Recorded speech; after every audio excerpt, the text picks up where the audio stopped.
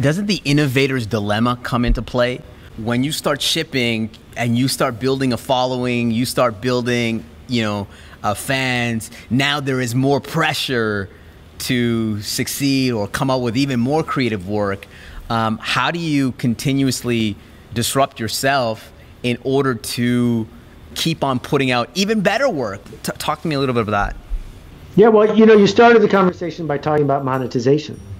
And it's entirely possible that the right thing to do is not to be an artist anymore and to be a productive hack who serves the audience and gives them what they want over and over again. So if you're Heinz and ketchup catches on, you should keep making ketchup because people want ketchup. And that run lasted 80, 90 years. And it wasn't until salsa came along that their lack of innovation caught up with them. So I don't think monetization is the point, particularly for the individual creator. I think you have to make a promise to your audience.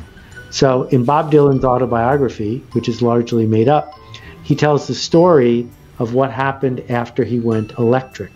So he was a folk musician, and he was famously booed at the Newport Folk Festival for bringing an electric guitar.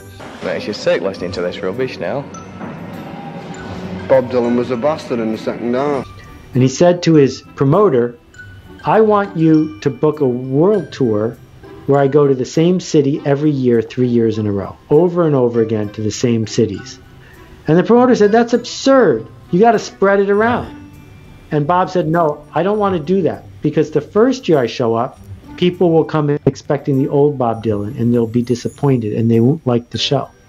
And the second year, only the true believers will come. And then the third year, they'll bring the new fans.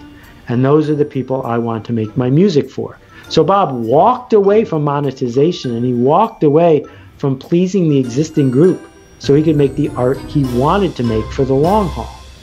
And that's an intentional act, right? That after I wrote Permission Marketing. Hey guys, thanks for watching this video. I bet the next video is going to be even better. So hit subscribe and we'll chat in the comments.